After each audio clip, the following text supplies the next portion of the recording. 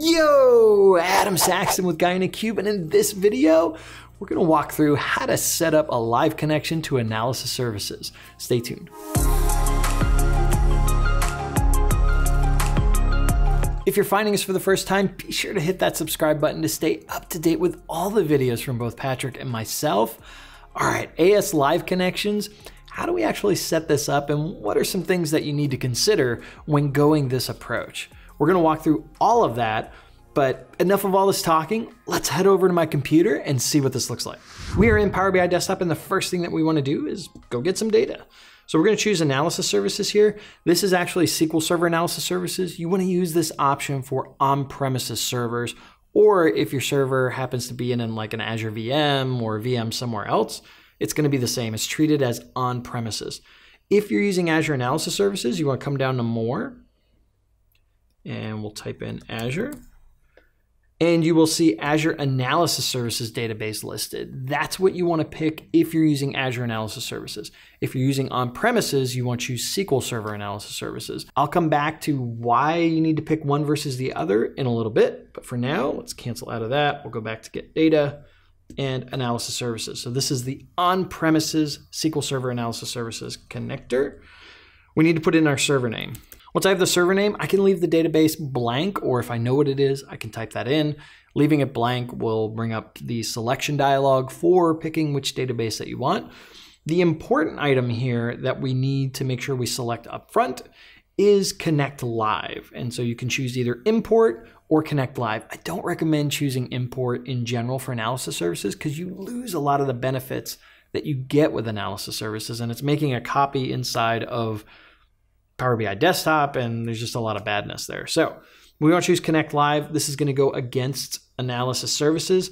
In the context that I'm doing this from Power BI Desktop, I'm using my Windows credential. So I'm signed into a domain, and it's going to use that Windows credential to connect to Analysis Services.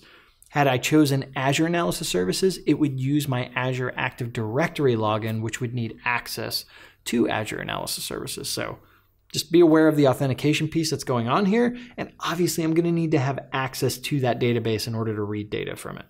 All right, so let's go ahead and hit OK. Helps to type in the server name, right? All right, so we get our list of databases that we want. I'm going to pick Star Wars here. We're going to go to Model because Star Wars is awesome. And boom, we are now live connected to our Star Wars database sitting in an on-premises Analysis Services database. What's going on here? First couple things you're going to notice. Over on the far left, I only see the report option. I don't have any modeling options, and I don't have the model view, so I can't see like relationships and all of that. All I've got is my report canvas. Over on the right side, I do have my fields and tables and stuff that I've got access to that I can see from a report view perspective. So those are available. This is because all the modeling stuff will take place on Analysis Services itself. It doesn't happen inside of Power BI Desktop. All we've got in Power BI Desktop is just a connection string to go to that Analysis Services database. This will work against tabular or multidimensional. If you're using tabular, because Power BI is built on Analysis Services Tabular, I can actually optionally go and create what's called a report level measure inside of my report. And so if I go to modeling, I can do new measure and create a measure inside of Power BI Desktop. This measure goes with the report. It doesn't persist back to the actual model. So no one else will be able to share that. They can only use it in the context of this specific report. So if I had another report where I wanted to do that, I'd have to recreate that measure in that report as well. So that's something that you do have available when connecting live to Analysis Services. But in this case, we can go through and we can look at, let's go grab our starships just to show you. I can bring in, let's see, manufacturer, and then we can do ship. Yeah, and we can do things like a chart, and then we can do, let's bring in name, value, and we'll do count. And we can interact with this data. And as we're interacting with the data, it's actually sending those queries off to Analysis Services itself. So all the processing, all the heavy lifting, the querying, all of that happens in Analysis Services, not inside of Power BI Desktop. Pretty cool, right? And then we can go ahead and create our report like we normally would by dragging, dropping, slicing, and dicing, and it'll work just great. Like a cooking show though, let's go over to a report that I've already got. And so we can see here, you can witness my amazing reporting skills and design capabilities, which are awesome. Not really. And so now I've got this report done. I've connected to my data. I've got everything laid out the way I want. The next thing we're gonna have to do is publish this report to the Power BI service. So we'll go ahead and hit publish. And then I'm gonna choose my Star Wars group. So you can pick any workspace that you want. I've got a Star Wars app workspace. I'm gonna publish it there. It's publishing. And then we get an error. The error here is because it's an on-premises analysis services. And what it's telling me is that it couldn't detect a gateway available to use for this live connection. For an on-premises analysis services connection, a gateway is required. And so something's got to be set up here. But that's okay. We'll go ahead and take care of that in the service. So it's still publish a report. And we can see that if we go to Power BI and we go to reports, we can see our Star Wars live report is there. And if I select it up top, it'll tell me there is no gateway to access the data source Star Wars. And if you go to show details, you will see further information. It basically says, hey, there's no gateway. We can't do anything. I do actually have a gateway installed in my on-premises environment. And so we'll go ahead and use that gateway. But if you don't have a gateway, you'll need to install one. You may not be able to install one. So there may be a chance that you have to go to your IT group or whoever is administering Power BI and get something available for you that you can use with your live report. Hopefully you do have access to that though. So in this case, I've got that gateway installed. I'm not gonna walk through installing that in this video. I've got a link to another video that'll go through how to work with gateways. So you can go check that out. But I'm gonna go up to the gear icon, come down to manage gateways. And my gateway, I've got my Contoso gateway here. We're gonna add a new data source. And that data source, you guessed it, is going to be analysis services. And so let's do, say Star Wars Live.